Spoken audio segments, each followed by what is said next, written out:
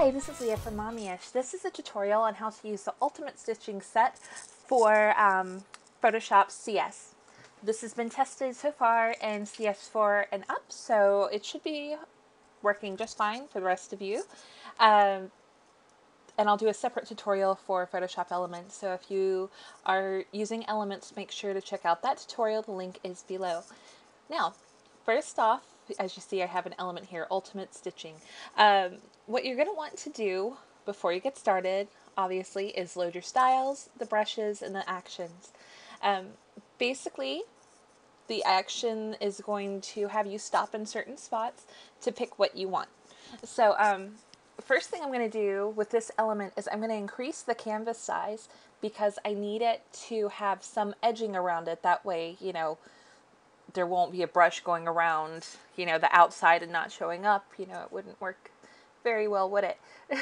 So I would just take my element, go to canvas size. I see here what the inches are. I'm just gonna make it 11 by 5. And now I have some give. This is a pretty large and in charge element, but I figure for what we're doing, it's probably the best way to go. Now for Photoshop CS, there are 5 different actions. 3 of them are tools just to help you create paths quickly. One will turn any rasterized layer into a path.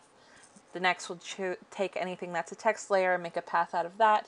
And then also a path from a vector, which is really easy. And I'm sure you guys already know how to do that. But, you know, just some quick tools. For those of you who just kind of want to play around on your own with, you know, brushing different selections. Now, we also have a stitching action, which is inside by 1/4 of an inch. So it'll do 1/4 of an inch on the inside of the element. And then the other one is on the edge, so it would follow the edging of the element. It's pretty cut and dry.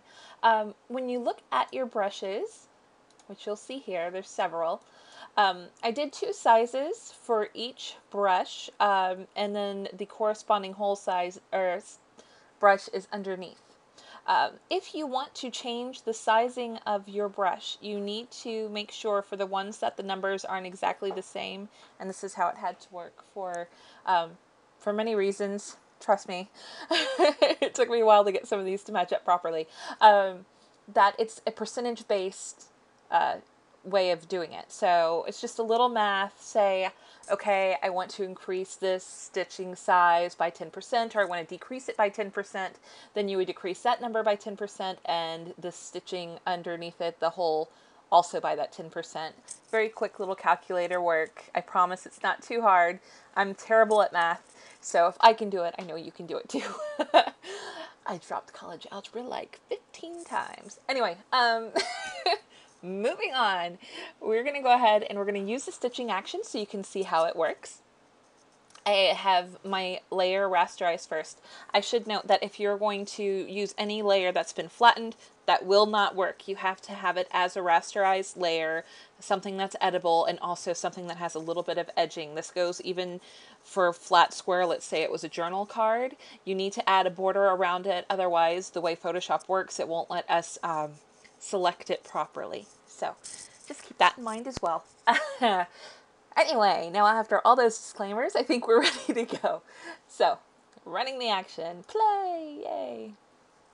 So right now it's telling me to choose the stitching brush I'd like and the whole brush to match, and I accidentally hit the space bar. So I'm going to stop and go back a little bit there. I just went back in my history. In case this ever happens to you and you mess up, you can always stop, you know. You can move back in your history just a few steps and go back to the action, and you'll usually be able to find where we were at. So right here, this was a stop, so I'm going to hit play there, and now it'll prompt me again. So I'm going to stop and do it the right way this time. I'm going to choose the arrow brush. I really like the way it looks, and I think I'm going to choose the larger one. And then, of course, make the foreground color the color that I'd like the brush to be. I believe I'm going to choose a yellow. I think yellow would be kind of fun. So I'm going to hit play. All right, now it says choose a corresponding hole brush to match. Again, the hole brushes are always going to be the one directly after the brush that you chose. All right, and you'll be able to tell because the number underneath, like the size, is going to be close to the same number. So we're going to stop there, choosing the correct brush. It does not matter what color it is, all right? And then we'll hit play. All right, now it says to pick the style I want to use to my stitching layer. There's 6 different styles, and then hit play again. So I'm just going to choose the first, I'm going to choose the second one. Ta-da! And then I'll hit play. Ta-da! Okay. I know I say ta-da a lot. I'm like, yay, it's amazing. I feel like I should be like a magician's assistant, except I'm not nearly that thin or sexy, and just be like, voila, look at this awesomeness. Anyway, it says now you can add a shadow or not to the stitching layer, and then you can turn off the whole layer if you don't like the way that looks or whatever. So we're just going to continue, stop. Here you'll see you have what's called the base layer is actually the stitching. We have the whole layer, and then your element that we started off with. So there's 2 drop shadow styles for the stitching. They're both, one's a little stronger, the other one's a little more subtle. So I'm going to zoom in a little bit so you can see. There it is. And if I chose a little bit more subtle one, there that is. So as you can see, I think it looks pretty awesome. Now, I'm going to show you a few more tricks. I think you'll appreciate this. And it's something I've recently learned myself.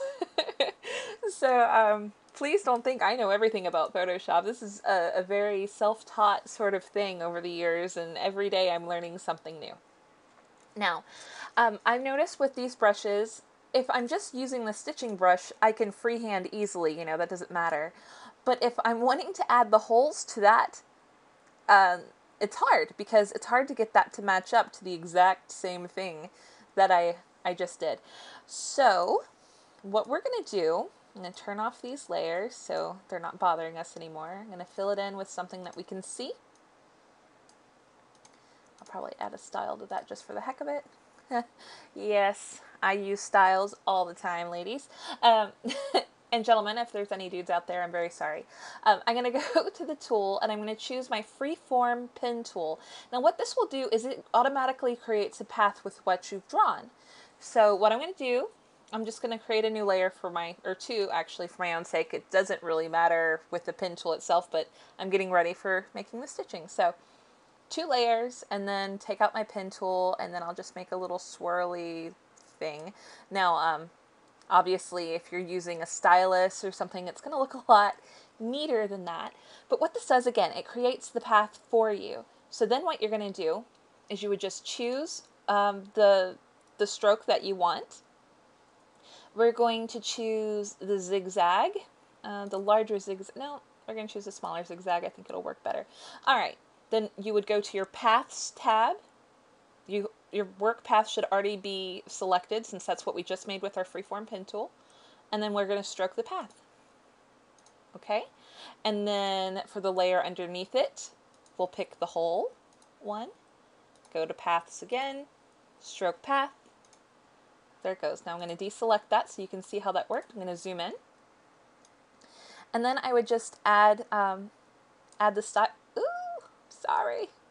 Photoshop's been a little unhappy with me lately, so I'm sorry for that. All right. I add the whole style to the holes, obviously. And then I will add a stitching style to the layer above it. Ta-da. That one lightens it up. This one would make it pretty much stay the same color. I'll rasterize that layer style, add a drop shadow to that, and there we are. A very quick, free-handed, matched up stitching element, which probably looks pretty horrific. I'm sure you can do better than me. So have fun. But basically that's it. It's so easy. And the cool thing about this is if you happen to have stitching brushes from other designers, you can use those brushes with this action. You choose the brush that you want, and go with it. Have fun. It's also a decent tool if, let's say, you wanted to outline an alpha or add a line on the inside of an alpha. You can use the same action. It'll follow that path for you. Could add a really cool outlined effect. have fun with it. Play around. If you have any questions, feel free to email me at leah@mommyish.net or contact me through Facebook on the Mommyish fan page. It's awesome if you send a message there. I promise I'll answer you. Have a great day and have fun. Bye-bye.